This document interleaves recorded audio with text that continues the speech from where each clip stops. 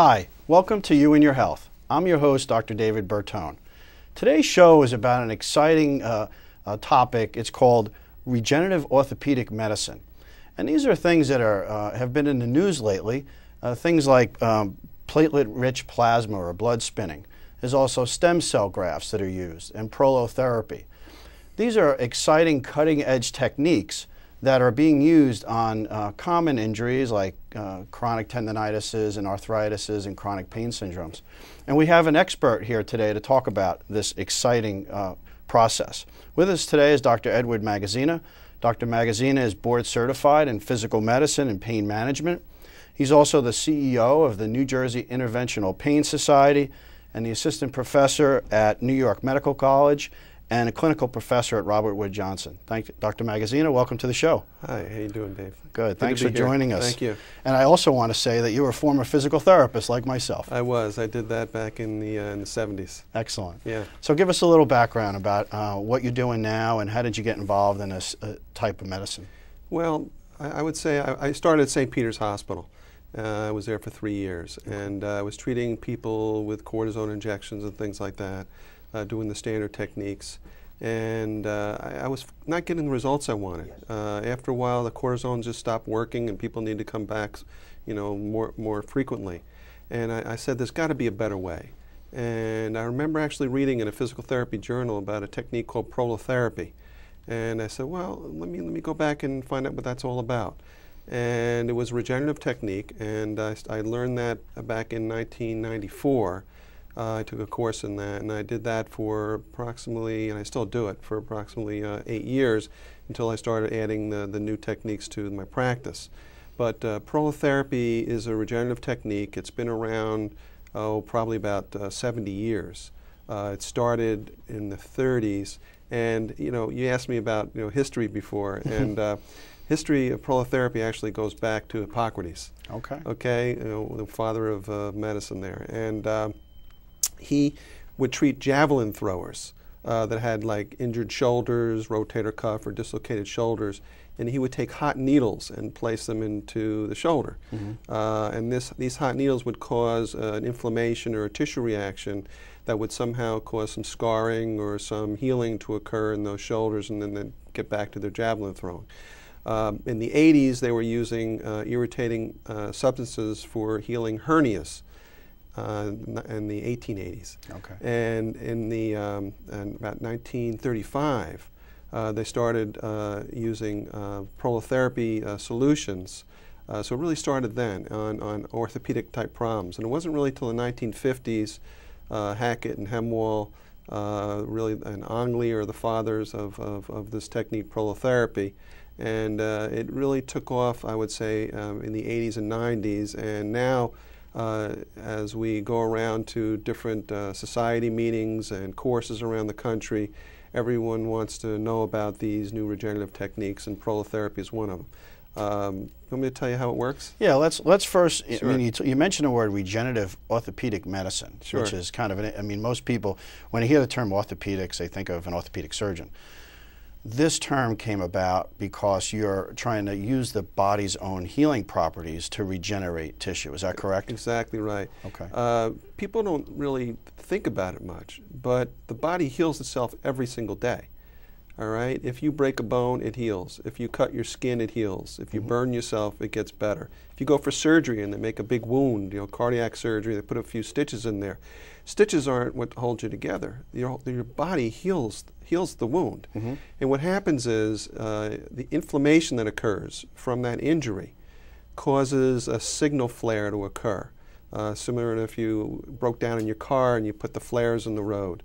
And those signal flares, that inflammation, causes the bloodstream to release the growth factors, the platelets, and the stem cells down to where that signal is, or the injury.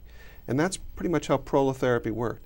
And nobody really understood back in the 50s and 60s how it worked. They just knew that it worked. Mm-hmm. It wasn't until we have more advanced scientific methods now that we actually know that you can see the increased growth factors that are in that area when you put in medications like dextrose and things like that. So if you have an injury, say if something is separated like a tear, yes, normally people would think about that the surgeon has to bring those two parts together for them to heal.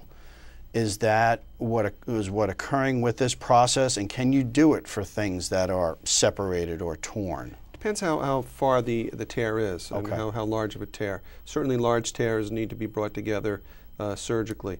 But smaller injuries and smaller tears can be brought together naturally.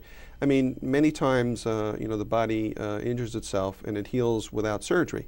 Right? They didn't have surgery back in the 1700s and the 1600s, right? People would still get better.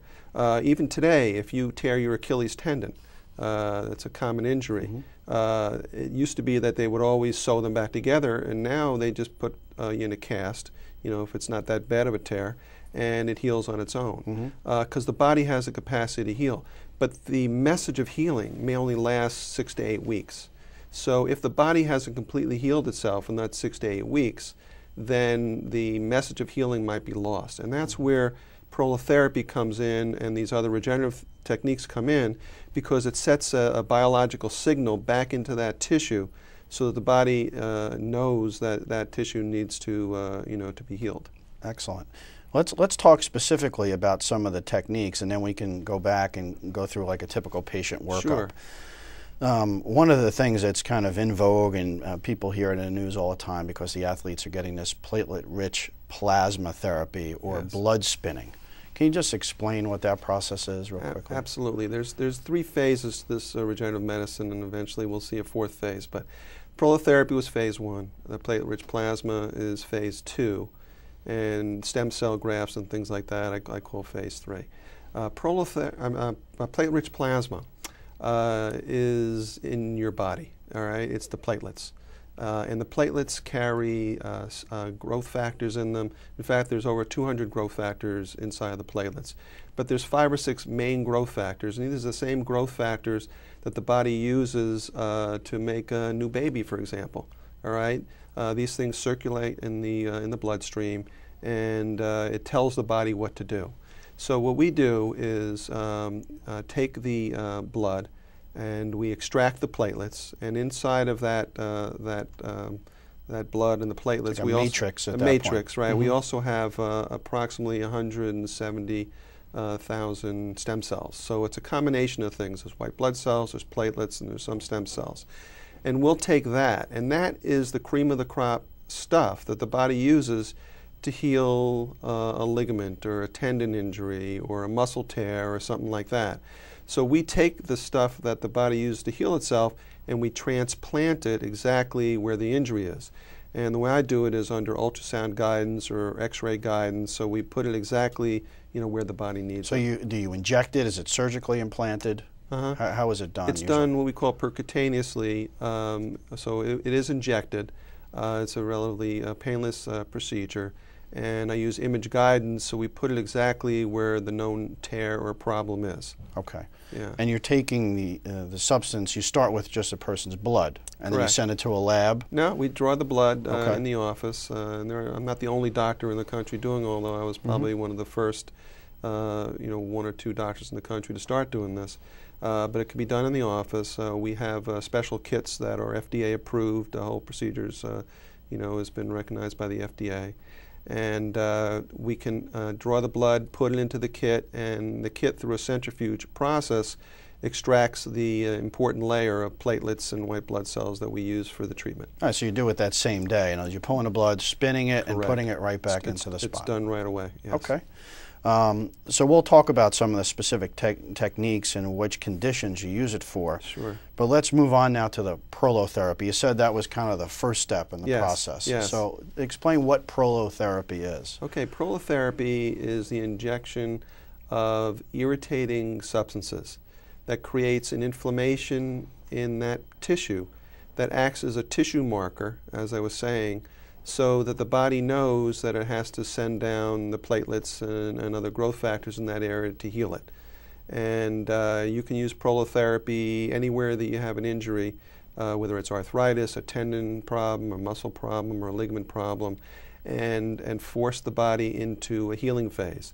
Now, one treatment might not be enough, all right, because it may only heal at 10 or 20%. But if you hit that area that's injured, 2, 3, 4, 5, or 6 times, you can actually continue that healing process, which usually only lasts about 6 weeks. You can make the body heal itself by going through that healing process over and over again by remarking that tissue with the irritating prolotherapy solutions.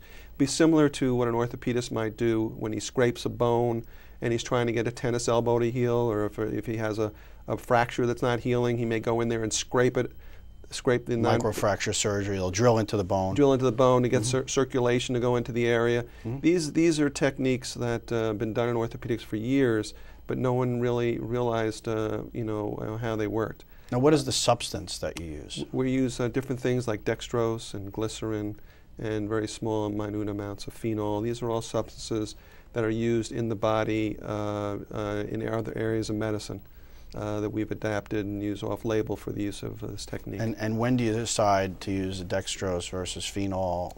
Well, each of glycerin? the solutions have a different strength to them. Okay. So it depends how much of an inflammation that we need to get the body to kickstart itself to go into the healing process. So one is better for tendon injuries, one is better for joint problems. Yeah. Is that how it works? Or you would start at a lesser... We started at the milder solutions. Which is and glucose, I would assume? Right, and then we work our way up from there depending on what the patient needs. And really the intent is just to irritate to get the body's system to fire. It sounds too simple to believe and to be true, but if I can just reflect, and this is what I tell my patients, every day in medicine you've got plastic surgeons and dermatologists making you look younger.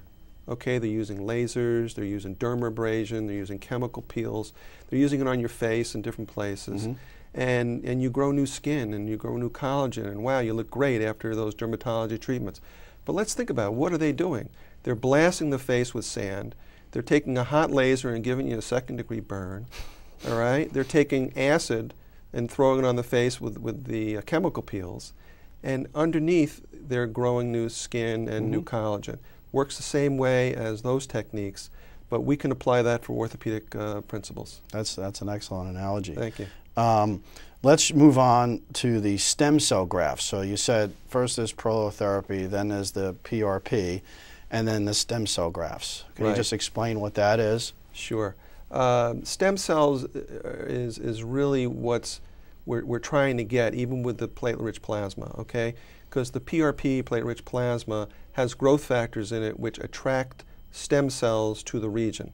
So if you want to regenerate tissue, you need to get stem cells down in that area, or you need to get the tissue that's there to reproduce itself. So if you can go to the next step and actually get the body's stem cells and then transplant those stem cells and tell those stem cells what to do, then you can repair an injury, you can help heal arthritic problems, you can, it's really infinite. I mean, if you look on the internet and put in stem cells and medicine, you'll get 1,000 articles on there. They're using it for heart problems, they're using it for neurological diseases. There's a lot of research involved now with stem cells for healing all types of things. They're even growing new organs and body parts with stem cells and putting scaffolds, and then scaffold is like a plastic paper mache thing, only it's of a biological material. And then they'll seed that with stem cells, and they'll make a new urinary bladder, or they'll make a new trachea or something like that. So we're using it for orthopedic purposes, basically. Okay, wonderful. When we come back, we're going to talk specifically about what conditions can benefit from these cutting-edge techniques.